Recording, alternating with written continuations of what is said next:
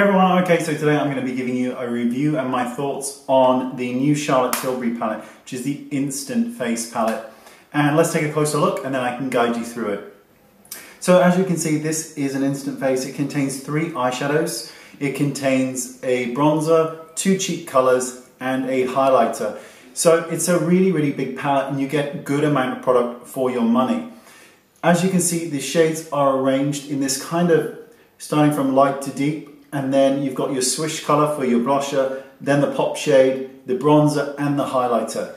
Now this palette is suitable obviously for those of you with light to medium tan tones. I have no doubt that there will be a darker, deeper palette coming out in shortly, I would imagine, but this is the one we've got at the moment.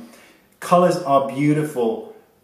I mean, if you are familiar with Charlotte Tilbury, you'll already know that the colours are exquisite and the textures of them are just beautiful. They apply really smoothly to the skin. They have just the right amount of colour and shimmer and pigment to them to give them this really beautiful effect. The Eye Bright colour, let's just grab a random brush here. The Eye Brightener colour is completely matte and you would just put this all over the eye to brighten it. You could just use this as one single step and then just kind of use a bit of mascara just to sort of brighten up the eye area.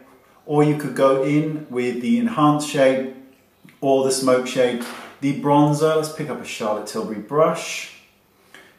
Bronzer is really beautiful. It has a really nice effect to it and it contains a really subtle amount of shimmer as well. So it's not your sort of standard sort of contouring brush, but it adds a healthy amount of colour to the face in a really beautiful way. This is not sponsored, by the way, for all of you out there who are like, you're sponsored. Blusher time. Blusher. What I tend to just prefer is to just take the 2 shades, but you can just pick and choose whichever ones you prefer and just whack that on. It's just one of these really quick palettes that if you've got a really big purse, you could just sort of whack it in there and leave it. And finally, let's just do some of the highlight shade and just apply this onto the kind of V section here. But it's just a really pretty palette. And because the powders are really finely milled, you're not getting any drag on the skin, they're not catching on the skin. It is, you know, it's not a lie when I say that I absolutely love Charlotte Tilbury.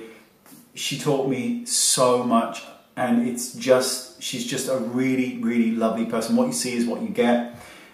And her brand, when I was working with her in training and, you know, picking up everything that I could possibly get off her, she opened up her makeup bag, right? Everything was her brand. She wasn't using anything else from anybody else. It was all hers. And this is no exception. If you are in the light to medium tan tones, this is for you. Women of colour, stay put because one is coming. I'm almost certain of it. And there you go. It's a wonderful palette. If you love Charlotte Tilbury the way I do, you'll know that you'll need this. Otherwise, you just kind of need it because it's bloody delicious.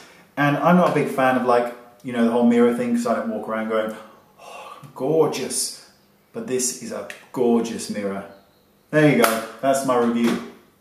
Boom, delicious. Comment, rate, subscribe, share, and don't slag me off because it hurts my feelings. See you all soon, bye bye. Okay, so click it. You see this? Click my box. Now how good an offer is that? That's it, click my box. If you are suffering or have, you know when you're applying your foundation and suddenly every single hair on your face stands on end, it makes your face look, you know, like really hairy and there's no need for it. Then click this box, that's me, and it will take you to a video where I explain how to lay down foundation so that the hair on your face lays down really smoothly. You know that peach kind of fuzzy hair? So it lays down smoothly and you don't end up looking like Chewbacca.